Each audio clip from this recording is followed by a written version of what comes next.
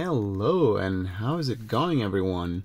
In a recent email, Tesla announced that they would bump up the cost of supercharging. So let's go ahead and check out whether that's a thing or not.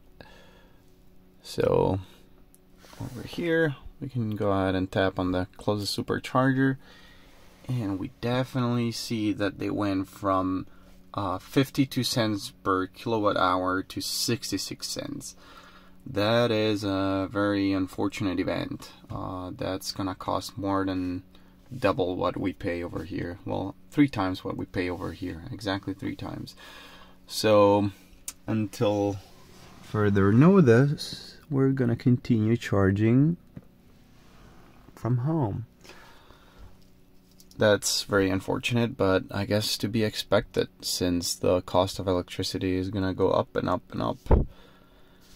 Well, it's still cheaper though. Like, people are saying that, well, what's the point then? I mean, at 66 cents per kilowatt hour, that's still about 11 cents per kilometer, more or less, which is way less than what a car usually, like a nice car usually spends per kilometer, plus or minus the maintenance fees and everything that's associated with an ICE vehicle.